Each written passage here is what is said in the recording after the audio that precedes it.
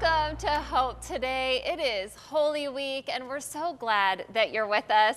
I'm Anna Schmidt, and I'm here with Tom Hollis. And Tom, we've got a wonderful discussion that's focused on our beloved Savior today. Well, absolutely. And, we're going to have a great week. Everyone will have a wonderful celebration of Resurrection Sunday this coming Sunday. But before we get to the resurrection, maybe we should take a look at the cross. And we'll be doing that today with author Charles Martin. And we're going to be talking to him about what exactly did the dying Jesus mean when he said, "It is finished." Very important words that he said on the cross. And how does Jesus' resurrection change us today? We all talk, Anna, about the resurrection of Jesus Christ and how important that is. It's interesting to spend some time at the cross. I kind of think of Mary and John there at the foot of the cross, and maybe we can join them there and just say, what does the time that Jesus spent on the cross, and what does the cross itself mean for us today? Yeah, you said the word change. How does the cross change us? And Yeah. I am thankful for what Jesus did on the cross and how he does not leave us the same. He changes us into his likeness. And I can't wait to unpack all that our guest has for us today. So throughout this program, we're going to learn what the cross means to us today. We're also going to hear about the Palm Sunday celebration in Jerusalem, and we'll have our prayer and ministry time for you at the end. So you'll want to stay with us for the whole 30 minutes. That's right. And of course, we always have prayer partners standing by. You can, always call in. There's people there that 24/7 willing to pray with you, wanting to pray with you. That's their ministry. That's why they sign up to be prayer partners, is because they want to pray for people. So just always keep that in mind. That number is always available. Amen. Yeah, and just very much looking forward to getting into the traditions of this week, and hopefully that you take that time to just set aside and get into the presence of the Savior and remember all that he has done for you and me. Absolutely. So when Jesus died on the cross, what exactly did he mean when he said, "It is finished"? And what did Jesus' death and resurrection truly mean for us as Christians? Well, best-selling author Charles Martin examines some of these questions and more in his new devotional, "It is Finished," a 40-day pilgrimage back to the cross. Charles, welcome to Hope Today.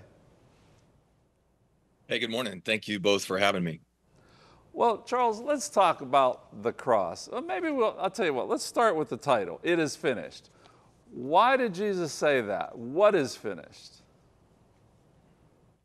Well, his work is finished on the cross. It's completed. The good news is that while his work is finished on the cross, his work in us is not, which is great news for us, which means our sanctification is ongoing. But part of the reason that phrase struck me was I write stories for a living, so it's, maybe folks are more familiar with my novels, but words matter. And I just began, when I was reading back through John 19 one day, and I read this, I've read it a bunch. I've known the Lord a long time, but, I read "It is finished." And I just began wrestling with, that might be the most important set of words ever spoken out across the stratosphere. And then I began unpacking it. Well, I really think it is. I think it's the most important thing ever spoken. So then I began asking, well, what exactly was finished? And that caused me to really back into why the cross? What does the shed blood of this man 2,000 years ago have to do with us today? Yeah, absolutely. I have to say this. You really brought like a novelist way of expressing oneself to this work, and I appreciated that. In fact, I would recommend the book to anyone. It is finished. And just the introduction, most introductions are just a couple pages, but you really dug in there, and I really appreciated that. I liked it. This is my third nonfiction, and I'm primarily a novel writer. And so I come at nonfiction and telling any story having to do with Jesus with a lot of fear and trembling, because I know the admonition and Revelation that says it's really bad for anybody who comes along and adds to or takes away anything from these words. So I try to come at it from the standpoint of, Lord, will you help me take scripture and to interpret scripture? So anytime anytime where I'm sort of outside of scripture and I'm saying, hey, I don't know exactly what happened, but as best I can unpack, I think this is what happened. And maybe one of the examples you're talking about early in the intro would be the idea of the tersorium, which is a sponge on a stick.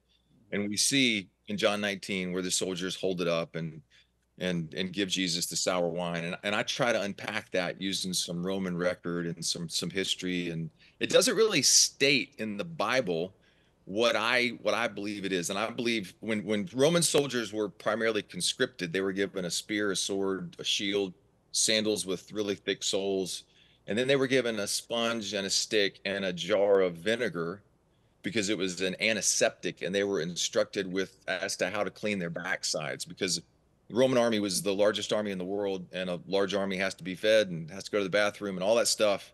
And so the way that they maintained a sanitary environment was vinegar. And so when you see it sitting next to the cross, some folks have thought or said that was a merciful act on behalf of the soldiers. Based upon their treatment of him, I don't think so. I think they're shoving feces laced vinegar into his mouth and they're mocking him. Wow. Yeah, that's when I read that, I had never heard that historical footnote before about that.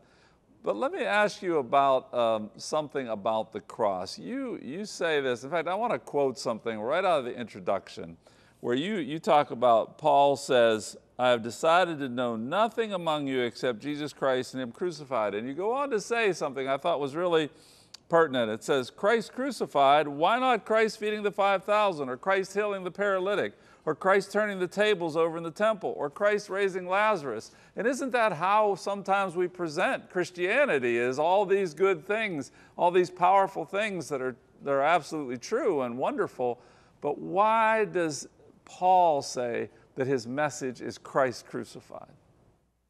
Well, he also goes on to later say, God forbid that I should boast save in the cross of our Lord and Savior Jesus Christ. And I began kind of unpacking that and trying to understand, like, why. I mean, Paul literally would walk by people and like his handkerchief would touch them and they would be healed.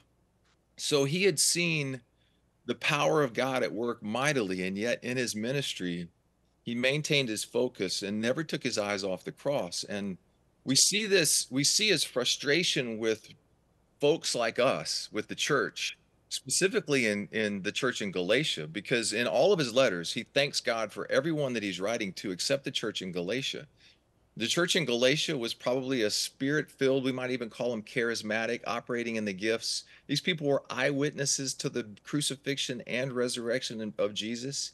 They had personally seen him crucified, but they had taken their eyes off the cross. And by the time Paul gets to chapter 3 in Galatians, he says, foolish Galatians, who has bewitched you, before whose eyes Jesus Christ was personally portrayed as crucified? And something had happened to take their focus off, and Paul never did. So when I sort of zeroed in on that, I just began looking, and I was like, all right, Lord, let's you and me walk back to your cross. And if I do, would you please reveal to me why this matters? And the Lord did two things with me that were really, I wasn't expecting him. I'm 54. I've known the Lord a long time. That doesn't mean I've always been obedient. I don't have the monopoly on that. But we know from John that grace and truth are poured out on the lips of Jesus. So if we're getting the truth, it's wrapped in grace, and it's not cheap grace. It's priceless. But we know we're getting truth. So he pulled back the veil a little bit and showed me the truth of me. And it's not pretty. And if you knew my thoughts, you would agree with me. And so he allowed me to see the sin that I bring to the cross, because that's the only thing I bring. I don't bring anything other than my own sin, which is my need for the cross. And then when he allowed that to kind of settle on me, and I saw the truth of me and all its, at least as much as I'm able to understand it, its ugliness, he then met me with his grace. And we know that we receive from him grace upon grace. And so it was just this beautiful thing where the Lord met me every day as I wrote this pilgrimage, where he would meet me with the truth of me and the truth of my inescapable need for him, and the fact that I can't do anything to get back to him. And yet he comes on a prisoner swap, him for me or him for us, which is, it's unbelievable. It's inconceivable. It makes no sense because I know me and I'm not worth the exchange. And yet he does. And then he offers us this path back to the Father. And so, Charles, when you focus this devotional on "it is finished," what all does that encapsulate for us? It means that our sin, it is forgiven, that we have salvation. Through your journey, though, what else did God reveal to you about the power of those words, "it is finished"? Problem that we have as mankind is that our sin separates us from God. God's wrath is stored up against our sin. And for reasons which he will probably, I think, explain one day when we get with him, that wrath has to be satisfied or atoned for. Our sin has to be atoned for. So when Jesus declares it is finished, his work is fully finished. He has drained the Father's cup of wrath. He has made payment for not only my sin and yours, but all sin of all mankind for all time. And the offer there is freedom. It is transference out of the kingdom of darkness and into the kingdom of the Son of his love. That's the offer from the cross. It's Jesus says, I'm the way, the truth, and the life. No one comes to the Father except through me. So when he says it is finished, the wrath of God has been atoned for, and the pathway has now been made by the Son for a path back to the Father. And so that's the offer. But theologians like to talk about the exchange, the things that Jesus took from us, all of the evil that was due to us, our death, our shame, our rejection, our curse, our sin, all of those things. And in exchange, he gives us all of the blessing due to him from the Father. Yeah. Blessing, life, righteousness, all of that. So it's that phrase, it is finished. I said this earlier. It's probably the most important thing ever spoken. It certainly is to me and for me. And it's Jesus driving a stake in the ground, literally, saying the wrath of God is atoned for, and I've made a way back. One of the things you do in the book a lot is you go to other portions of Scripture but tie them back to the cross. One of those is Isaiah 53. Could you explain and just reveal to us that word where it says he was, in the King James it says bruised for our iniquities, or in some modern translations, crushed. I thought that was really important to explain why crushed and why for our iniquities. Could you explain that a little bit to us? Isaiah 53 is known as the chapter on the suffering servant, and Isaiah prophesies this some 700, maybe 750 years before Jesus.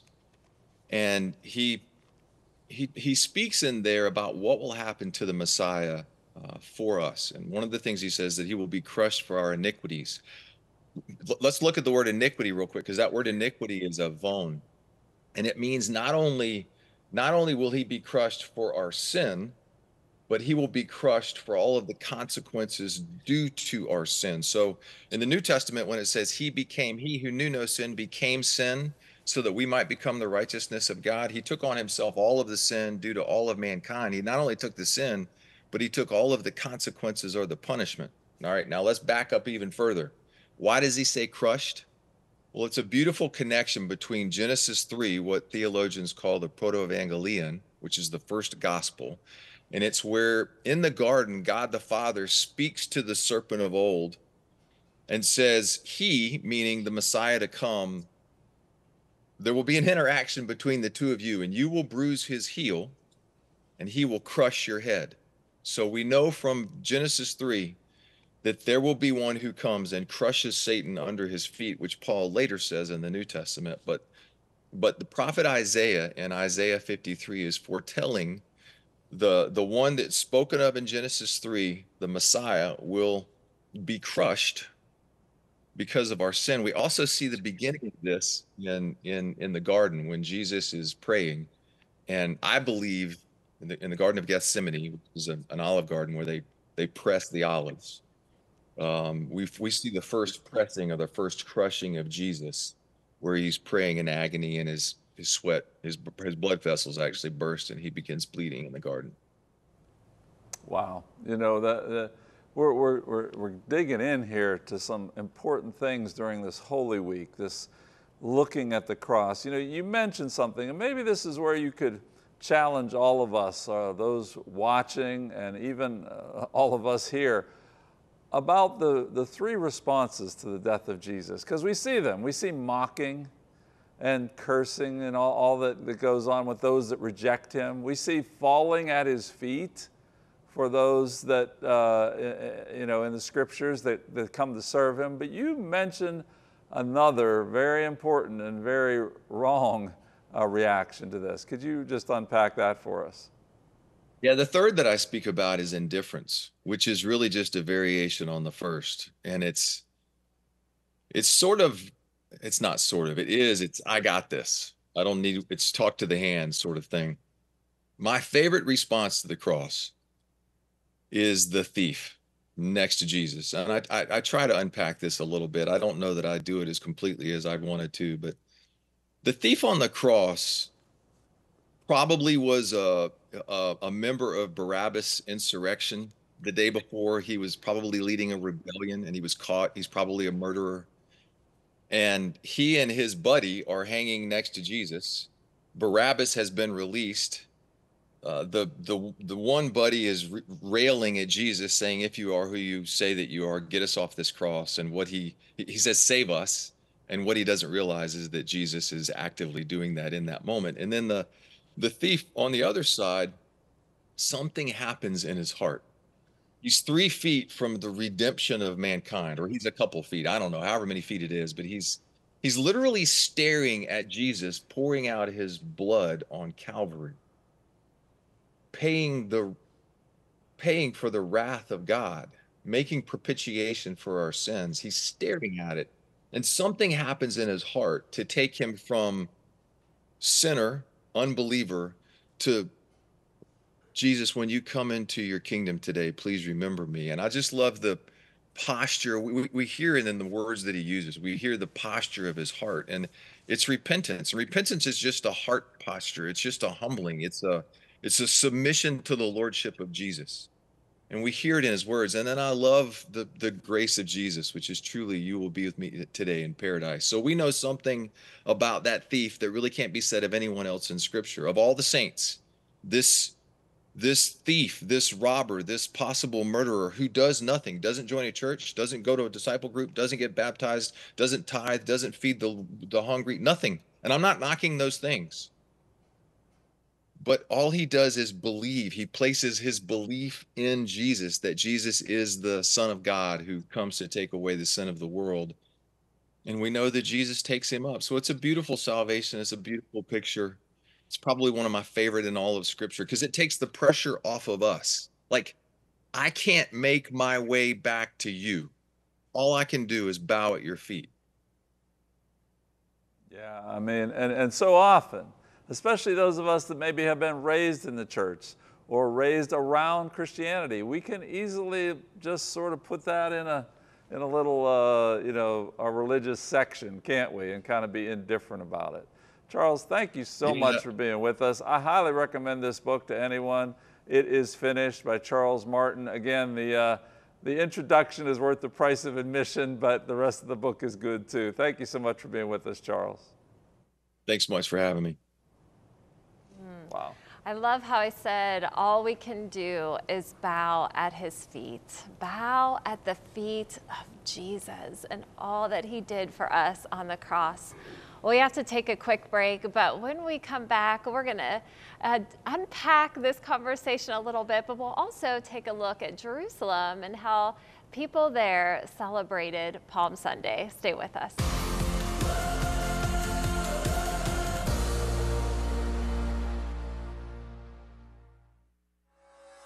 Discover what God's Word has to say about healing and deliverance.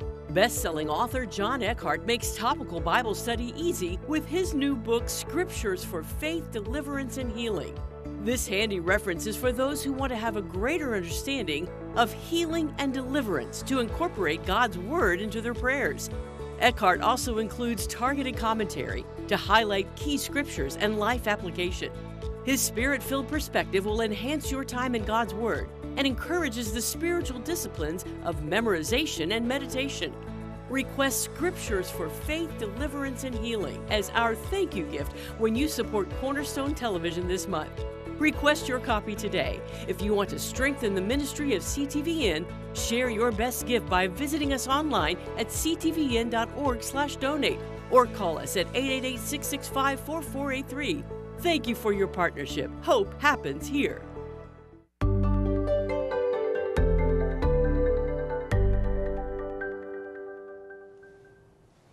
Well, thousands of Christian faithful attended Palm Sunday celebrations at Jerusalem's sacred Mount of Olives, marking the first day of Holy Week as conflict surges across the region.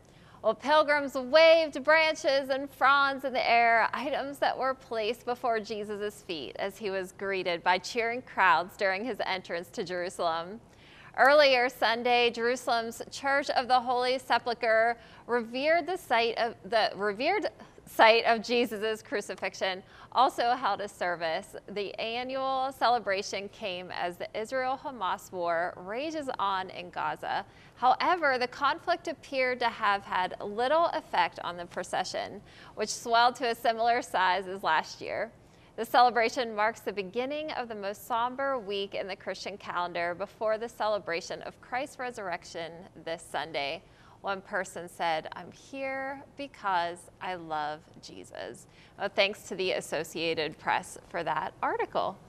So, Tom, they're there because they love Jesus. Yeah, you know, it's interesting. Going to a fairly non-traditional church, we don't always do things, traditionally, like we didn't really do a Palm Sunday service. But I like those kind of things in the right context and with understanding what it is, because sometimes we need those, Anna, these things that remind us of what. Absolutely. And here was everyone calling Hosanna and praising Jesus as he rode in on a donkey. Rode in on a donkey, not in a mighty procession.